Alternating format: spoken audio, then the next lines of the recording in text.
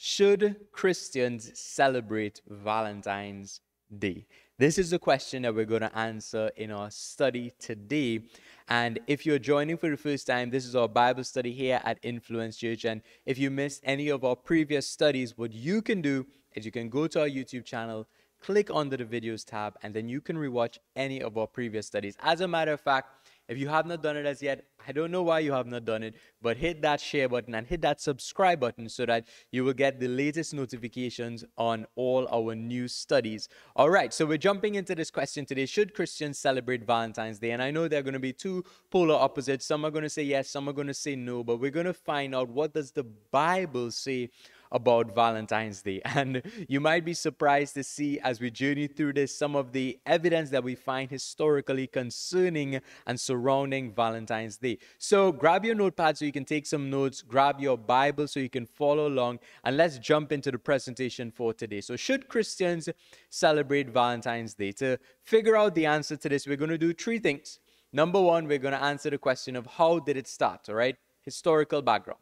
Number two, how is it celebrated? Currently, in our modern day culture, how is Valentine's Day celebrated? Number three, what does the Bible say about it? By answering these three questions, we're going to be answering the big question of, should you, as a Christian, be celebrating Valentine's Day? So, how did it start? Now, there are two main storylines historically for the roots of Valentine's Day. Now, it's kind of obscure. It's not too clear where or how Valentine's Day originated, but these are the main two beliefs of how Valentine's Day came about. And the first one is a Roman festival known as Lupercalia, all right? And the second one is the story of this Christian feast day that honors Saint Valentine, right? So we're going to jump into the first one. What is this Roman festival of Lupercalia? This Roman festival was celebrated in ancient Rome on February the 15th. And the purpose of this celebration was a fertility rite to worship the god known as Faunus, right? And on this celebration, what they would do is they would take dogs and goats, as they were believed to be animals that represented fertility, right? I know for Easter there's a bunny, and that Easter and that bunny and that fertility is a different set of teaching, right? That is not under Roman, but that is under Greek mythology. So we're speaking about Roman worship, right? And in the Roman worship, they would worship Faunus, which is quite similar to some of the Greek gods as well, that was responsible for fertility in terms of the storyline and what the worship was about, right? But here they would take goats and dogs and they would sacrifice these animals. Then they would take the blood of the sacrificed animal and they would pass it on a knife and pass it on some white wool. And they would take this knife that has the blood residue and they would then mark the head of two young men that were part of the ritual. And these two young men, catch this, these two young men had to laugh for the entirety of the ritual. Get that? For the entirety of the ritual. That is really freaky. They just had to be laughing the whole time. They would mark these two young men, and then they would take the dead animal and they would skin the animal, and they would cut strips of the animal's skin and use it now as a whip. And what they would do is they would go around striking the woman, and it was believed that when the woman received this strike of this lash of the animal that was sacrificed, the skin of the animal, that the woman would become fertile. They would also take the names of women and by lottery select women to be assigned to different men for, again, the purpose of fertility. Now, it was not a marriage proposal. It was not an arranged marriage either. It was simply this sense of sexual drive and sexual immorality and fertility, all right? And this would have led to them celebrating the fertility god known as Faunus. This celebration eventually was put to an end in the 5th century by Pope Gelasius I, right? So he's the one that stopped this celebration, this Roman festival. And during that time is when the Roman government kind of shifted from Roman paganistic worship to where they adopted Christianity and made it into Roman Catholicism. Now, I talked a lot about Roman Catholicism in previous studies, so you can check those out on the YouTube channel as well. All right, so this is this first belief, right? This predates the second one. So the second one that we're going to talk about comes after the original Roman festival known as Lupercalia, right? And the second one is a Christian feast day honoring Saint Valentine. So after the Roman festival of Lupercalia was put to an end, it was then there was some myths going around that this celebration on Valentine's Day, the 14th of February, would have started due to celebration of Saint Valentine. Now, it is believed that what the Roman Pope would have done, which they often would do, is they would have established Valentine's Day the day before the Roman pagan worship celebration of Lupercalia to curb the celebration, right? So they would have put it to an end, to a stop. They would have said no more Lupercalia, but to kind of counteract it, they would have replaced it with a different celebration, which is Valentine's Day. Now, the origins behind Valentine's Day that the Roman Pope would have established was that they were using that day to celebrate a martyr known by Valentine. So he died, right? He was murdered. And they didn't even, it's not too clear historically on which Valentine they were celebrating, because there were more than one Valentine, Saint Valentine, that had done something that people would then talk about and they were celebrated for. And it's not too certain on which one. Now, I'll tell you about the two of them, right? One of them was imprisoned for trying to reduce the harshness in which the Romans would have treated the Christians that were placed in prison, right? So he tried to help them. He tried to set them free to a certain extent. And he was then found in prison. And when he was placed in prison, and while in prison, he wrote letters to a young lady that he had fallen in love with. And he would have signed them My Valentine, his name being Valentine.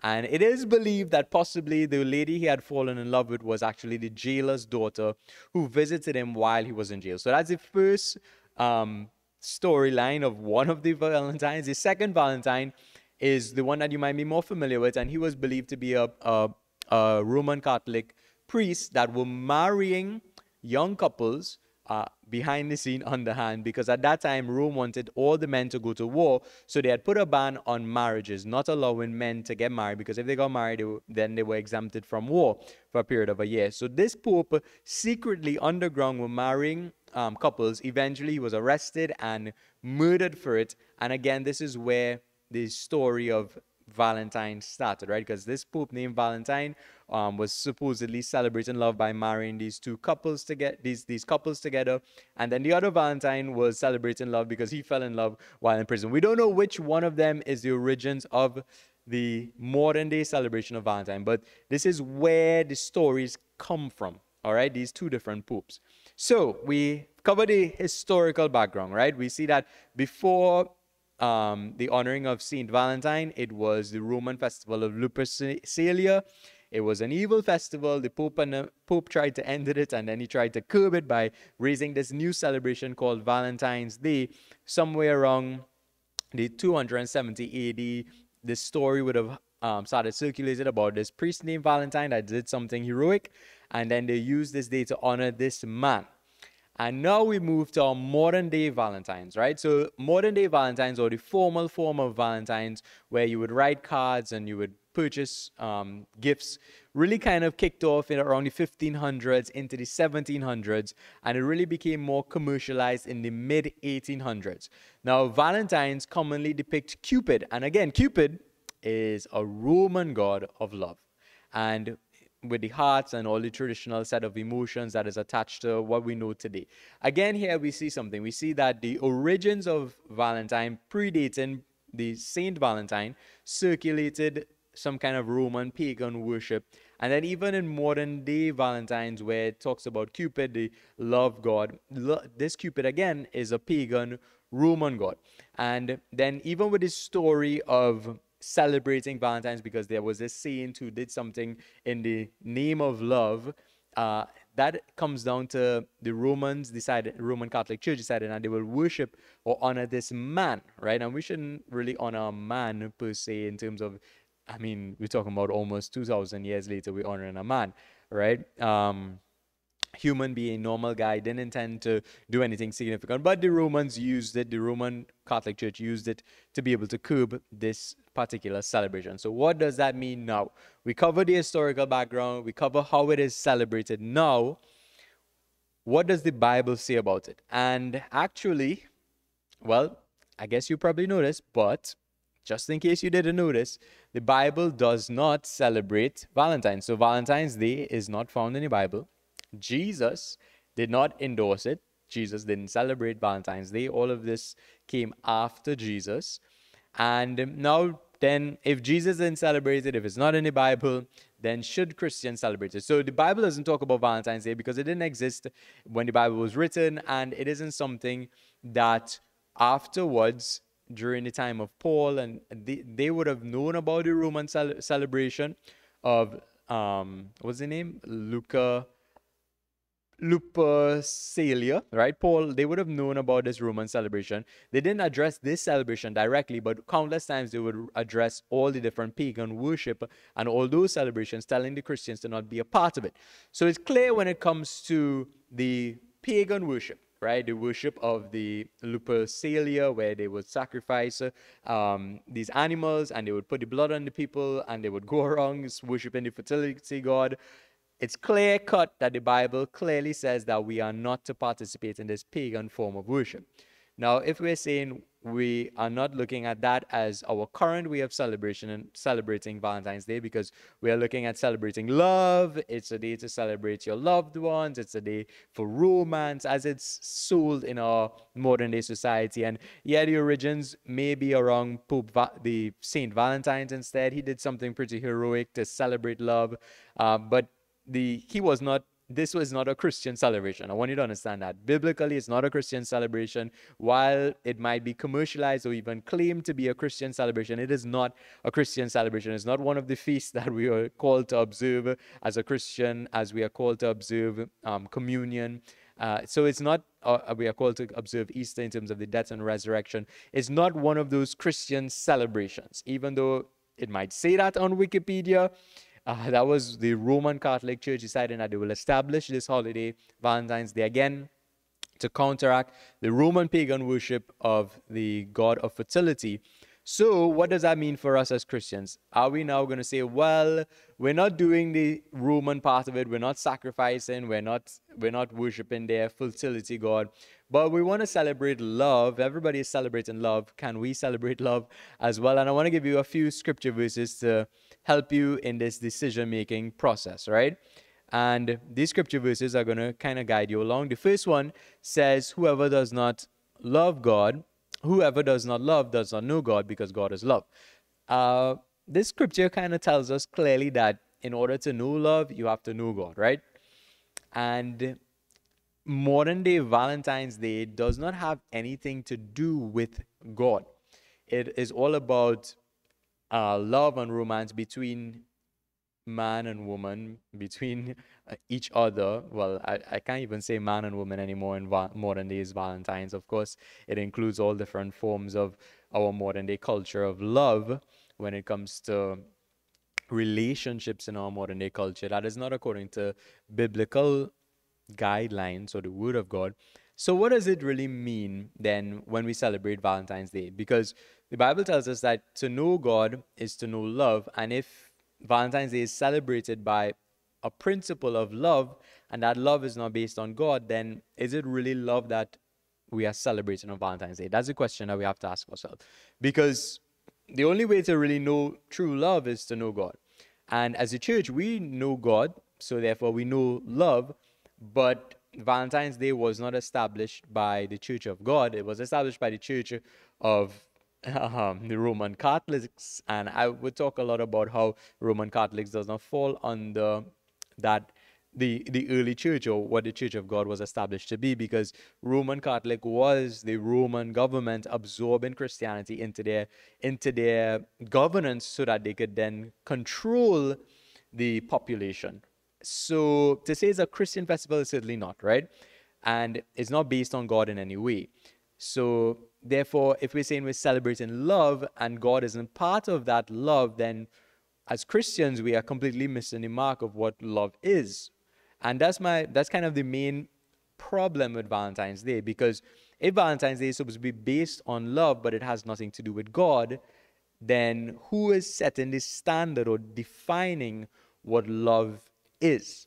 Because if the definition of love is not God, but instead is whatever the world defines it to be, and right now in our modern day culture, love is whatever you feel, and you could love whoever you feel to love, and you could love however you feel to love, and feelings is not a definitive proof of truth, because feelings change. Absolute truth does not change. And when it comes to the truth of what love is, the Bible tells us that God is love. That is the truth of what love is. As a matter of fact, look at what John chapter 15 and verse 13 says, right? Jumping back into the slideshow, it says that greater love has no one than this, to lay down one's life for one's friend. Again, speaking about Jesus Christ and his sacrifice on the cross for us.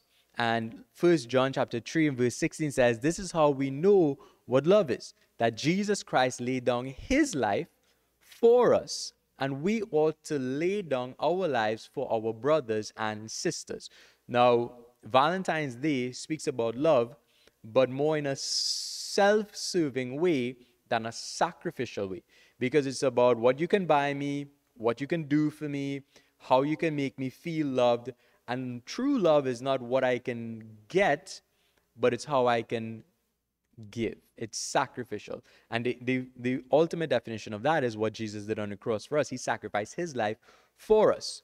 And if we continue a little bit further, we see that Hebrews chapter 13 and verse 4 says that marriage should be honored by all, and the marriage bed is to be kept pure, for God will judge the adulterer and all the sexual immorality. Now, the origins predating Saint Valentine's was based on sexual immorality. It was a celebration of fertility.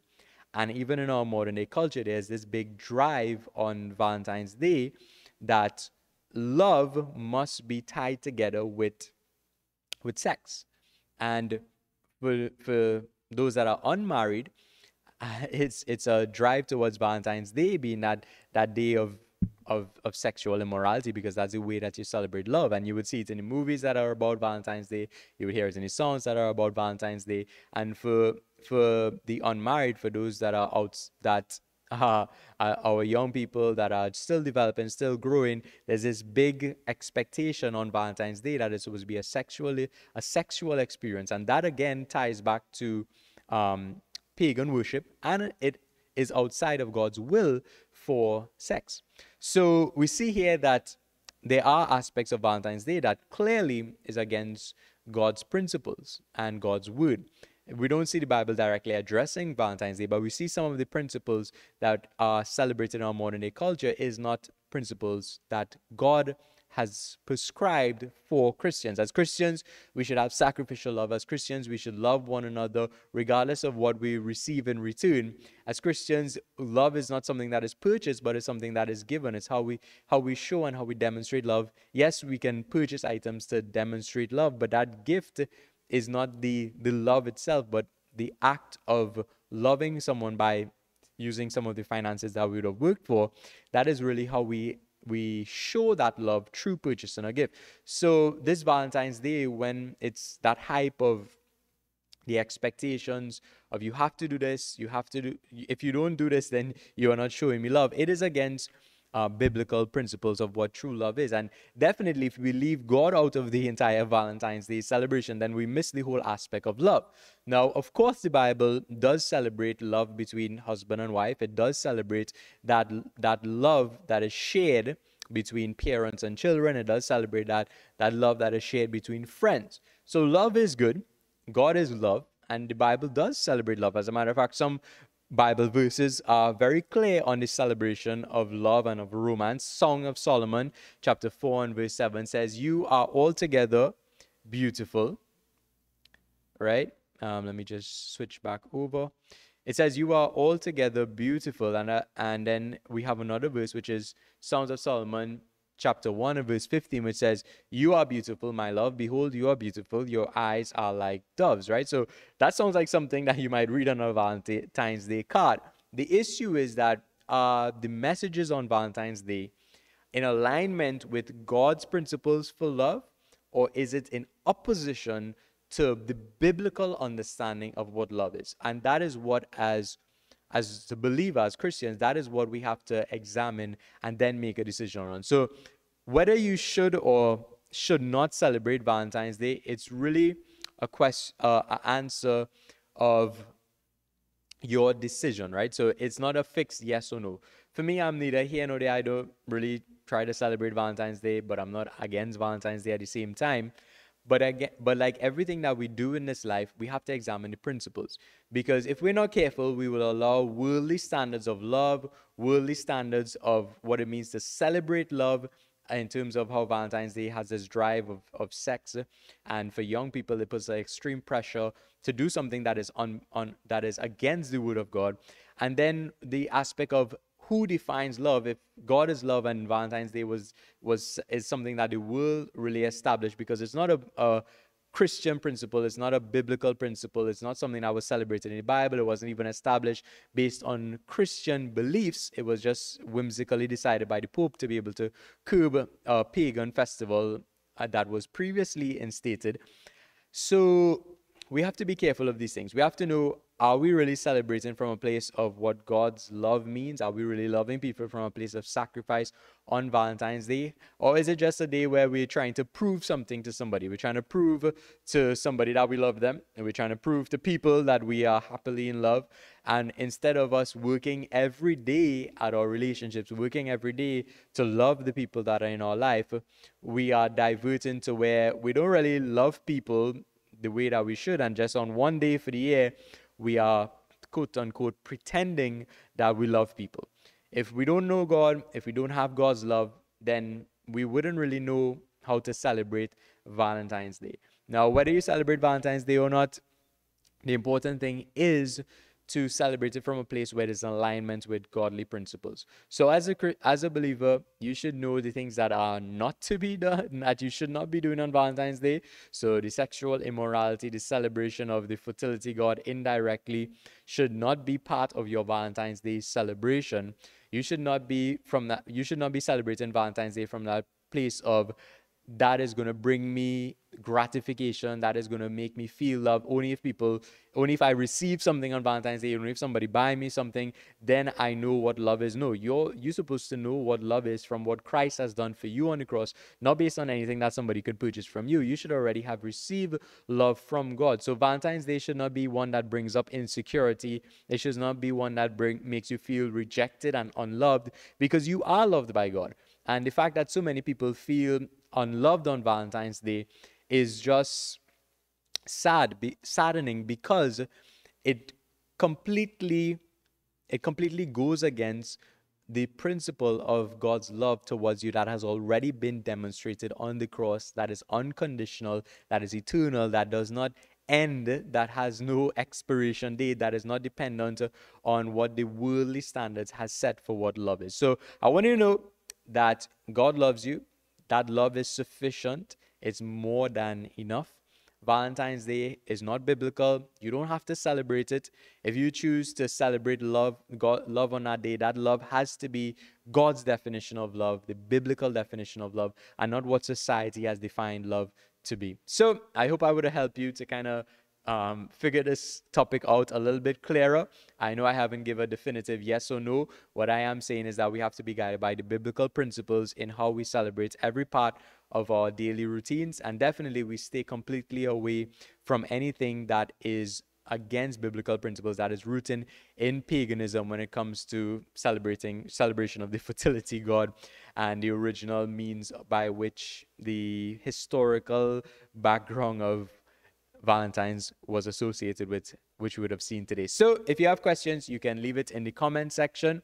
We are starting a new initiative where we are opening a question and answer session every Wednesday over Zoom. So you can be part of that, where you can shoot your questions. You can send it in via text message, or you can actually open up the chat and put on your mic and you can ask your question, and all questions are welcome. So this Wednesday you're going to be able to ask any questions around this topic of should Christians celebrate Valentine's Day.